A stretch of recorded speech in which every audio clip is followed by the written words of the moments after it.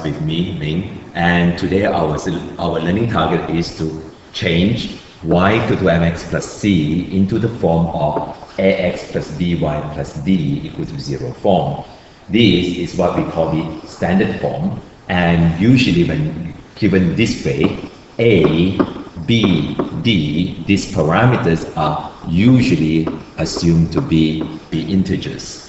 So first is to change this equation, y equal to 2x plus 5 into the form ax plus by plus d.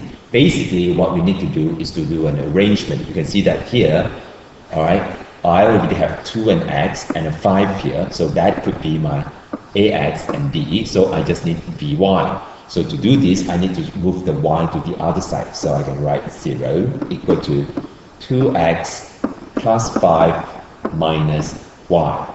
I rearrange it to be of this particular form, that is 2x minus y plus 5.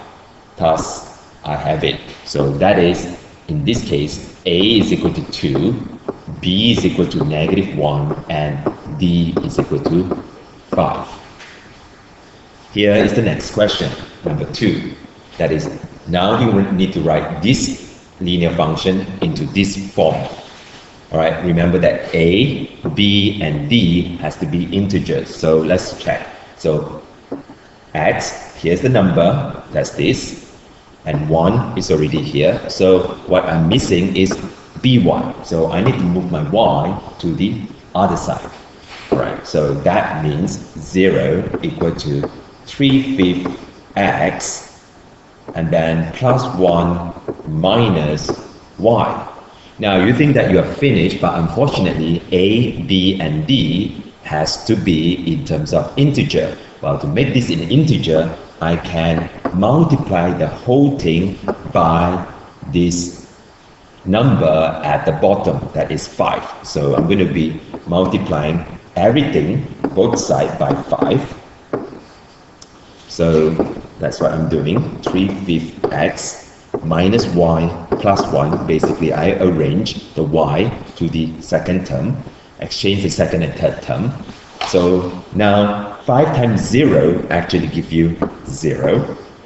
And this 5 times 3/5, 5 and 5 cancel, that is left with 3x minus 5y plus 5. That is multiplying through, right? Here give you -5y, and then here 5 times 1 give me 5. So I'm basically done. In this case, a is equal to 3, b is equal to -5, and d is equal to 5. All right, let us look at the next question. Here, you might want to pause the video, attempt this question, and once you're ready, press the play button and you check the answer. All right, welcome back. So this is the equation that I have, and I need to put it into this form.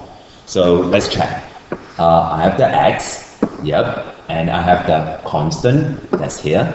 So what I need is the y moved to the other side, so to get this one. All right, so I have 0 equal to -x over 3 minus 2 minus y. And then I can rearrange this slightly, -x over 3, and exchange the position of the second and the third terms. So I get this.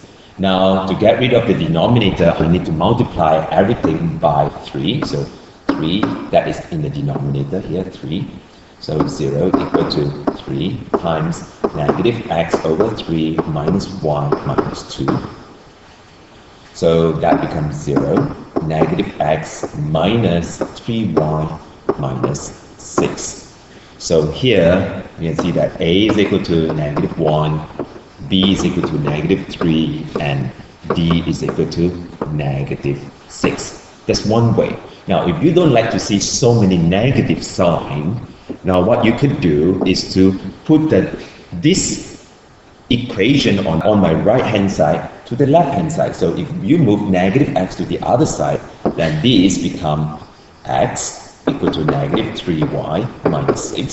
So then again you move the second term to the next side, that becomes 3y equal to negative 6, and then keep on moving all the terms, and then this is what you get.